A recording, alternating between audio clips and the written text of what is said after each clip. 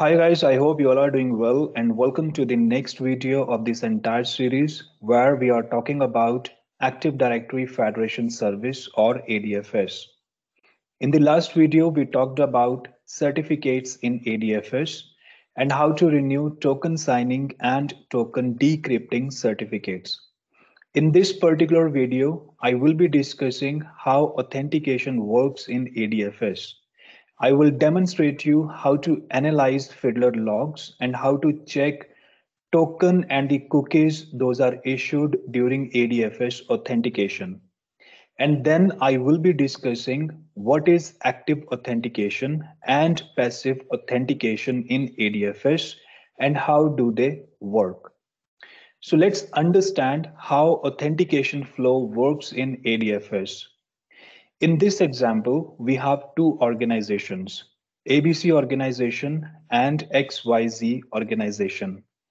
ABC organization has a federation trust set up with XYZ organization, and application of XYZ organization is added as a relying party trust in ABC organization.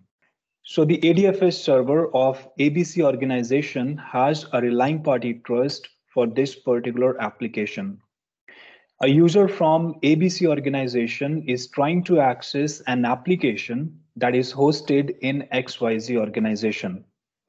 When this request will go to the application will ask the user to reach the federation server of XYZ organization because the application can't authenticate the user.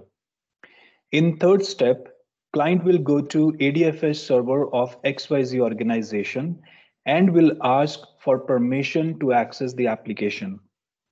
ADFS server of XYZ organization will identify that this user doesn't belong to XYZ organization. So this server will perform home realm discovery to find out to which organization this user belongs to. And it will present the user with a web page to choose his organization name. For example, in this picture, if the user belongs to Contoso organization, user will click his organization name and he will be redirected to his organization's ADFS server. This is called home realm discovery. In the fifth step, user will select his organization from the web page. He will enter his credentials and will be redirected to his organization's ADFS server. Then ADFS server will contact domain controller to validate the user. Domain controller will authenticate the user using integrated Windows authentication. And once domain controller will validate the user, ADFS will construct a token. It will sign the token using private key of the token signing certificate and will send that token to the client. Then client will post this token to the ADFS server of XYZ organization. Then ADFS server of XYZ organization will use the public key of the token signing certificate to validate the token. If it finds the token is valid, it will create a new token and will share this token to the client. Client will pass this token to the application and web application will grant access to the user. So this is how authentication flow works in ADFS. Now let's understand what is passive authentication in ADFS and how does it work. When a user tries to access a federated web application, that is called passive authentication. And this type of request is handled by ADFS/ls endpoint. In this example, a user is trying to access outlook.office.com or OWA. Evo STS is the STS point or the security token service for Office 365. And IDP is the ADFS server of the organization that this user belongs to. So let's see how this user will be authenticated. User will enter outlook.office.com in browser. Then user will be redirected to Evo STS, that is login.microsoftonline.com. Then user will connect to Evo STS. Evo STS will present Office 365 sign-in page to the user, and user will enter his user principal name. Evo STS will check if the domain of the user is federated or not. So it will return the STS endpoint to the user. That means the user will be redirected to his ADFS server. Then user will contact its STS endpoint, that is the ADFS server of its organization. ADFS server will present forms-based authentication prompt to the user. Then user will enter his password. When user is authenticated, ADFS server will issue a token to the client. Client will post that token to Evo STS.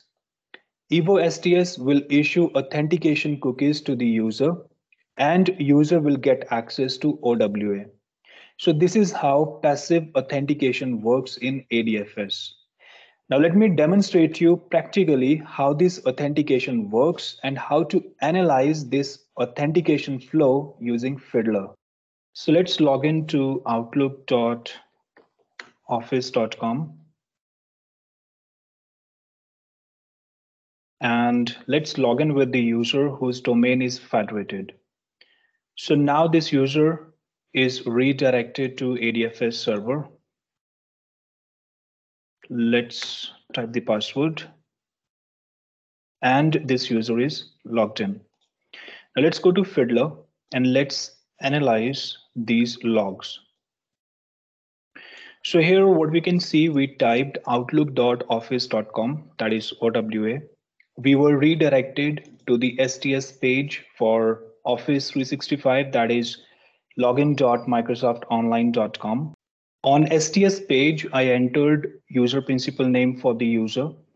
Then I was redirected to the ADFS server.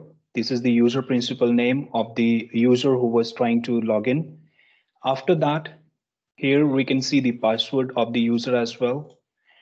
And when this user was authenticated, few cookies were issued to the client machine. These 4 cookies were issued. MSIS auth cookie defines that the user is authenticated. MSIS authenticated cookie tells you the date and time when this user was authenticated. If you want to convert this cookie, right click on this and then go to send to text wizard. Here remove the unwanted values and let's convert it with from base 64. So here you can see the date and time when this particular user was authenticated. The third cookie is MSIS loop detection cookie. This cookie tells you how many attempts user has made to log into that particular application. You can convert this cookie as well. Same way, delete unwanted values. And here we can see 1 attempt. That means user has made only 1 attempt to log in to portal.office.com or to Office 365 application. And the fourth cookie is MSIS sign out cookie. What this cookie does, when user clicks sign out or if he closes the browser, it simply removes the user information from the browser. This is sign out cleanup cookie.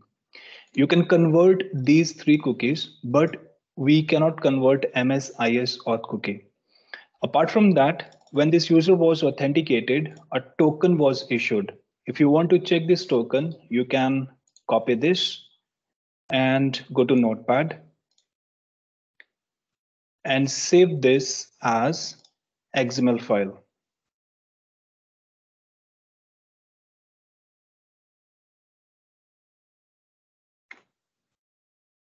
Let's close this and go to desktop.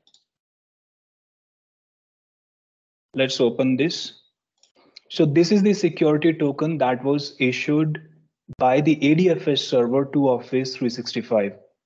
So this is the access token. Here you will see the date and time when this token was created, 1st of January 2022, and this time. Date of expiration of this token, which is valid for 1 hour. Next, you will see the name of the application who is going to consume this token.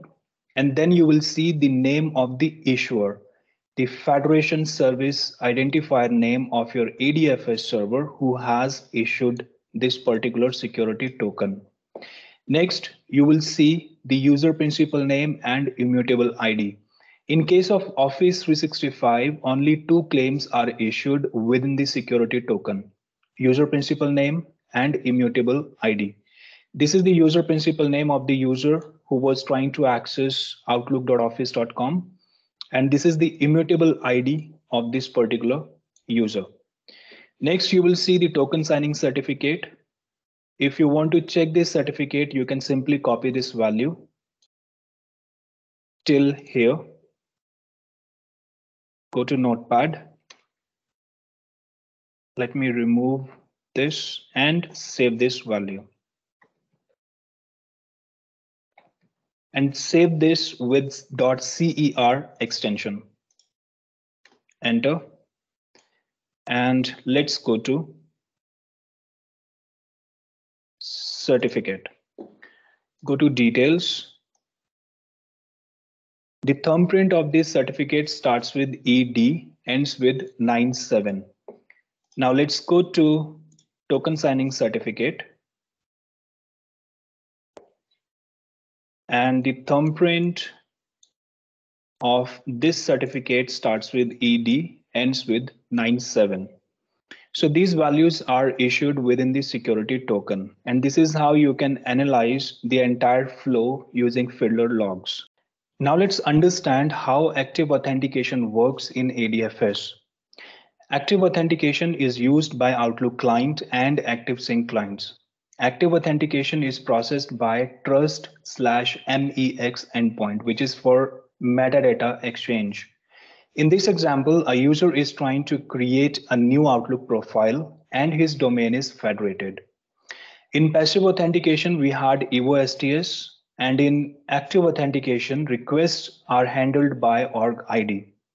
And IDP is again the ADFS server of the organization this user belonged to. So let's understand the active authentication flow. This user is trying to create new Outlook profile, or let's say he is trying to open an existing Outlook profile. User will enter his credentials and his credentials will be passed to Exchange Online. Exchange Online will pass his user principal name to org ID for realm discovery. Org ID will check the domain name of the user UPN and will return STS endpoint to Exchange Online, that is ADFS server STS endpoint. On the fifth step, Exchange Online will pass user's credentials to the ADFS server on behalf of the user. Then ADFS server will issue a SAML token to Exchange Online. Then Exchange Online will submit that token to org ID. And in return, org ID will issue an authentication token to Exchange Online. Then Exchange Online will issue access cookies to the client machine. Client machine will request the access token from Exchange Online. Exchange Online will issue the access token to the client and user will be able to configure Outlook profile. So this is how active authentication works in ADFS when your domain is federated. In the next video, we will be talking about ADFS proxy service. We will discuss what is ADFS proxy service and why it is required. And then I will show you practically how to install ADFS proxy server. So if you have learned something new from this particular video, please write in comments and please subscribe to the channel. Thank you guys. Thank you for your time. Take care.